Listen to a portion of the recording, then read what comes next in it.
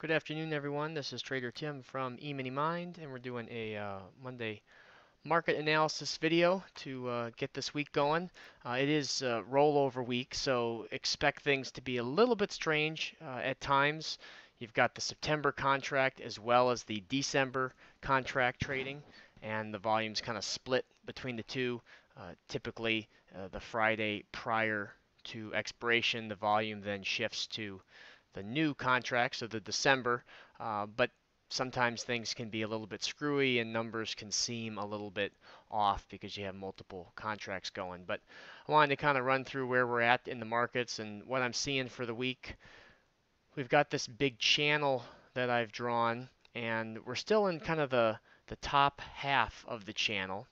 I also drew up the next retracement. We weren't able to break the high from a couple of weeks ago before we pulled back and broke Friday's low today.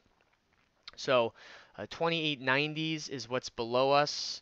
If we break 2883s, I would start to be a little bit more concerned and think that we'd come back uh, down here to the larger 50 below us. The major swing low to be really concerned about, though, is the 2865.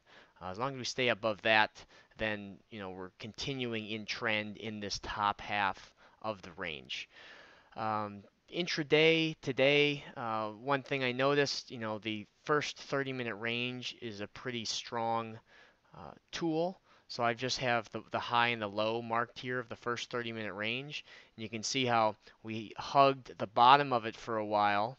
Then we broke down and then we bounced up to it. And then what was support was then acting as resistance. And then we sold off from there into the afternoon. So just marking the first 30-minute high and low can be a really helpful tool for any market that you're trading that follows kind of the New York hours. But otherwise, as we move into the rest of the week, with a big body candle like today, I would, if we're inside of today's price range, so if we're above 28.92s or below 29.10s, uh, there should be quite a bit of back and forth. So it'll be until we break today's high or low that you know the chance of seeing a whole lot of activity wouldn't be super great.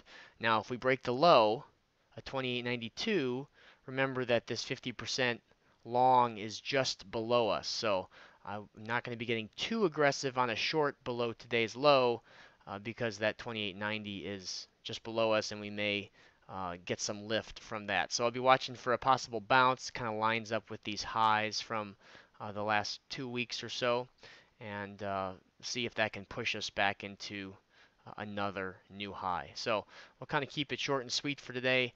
Tomorrow morning, doing a live trading session. You can check that out at eminimine.com/VIP.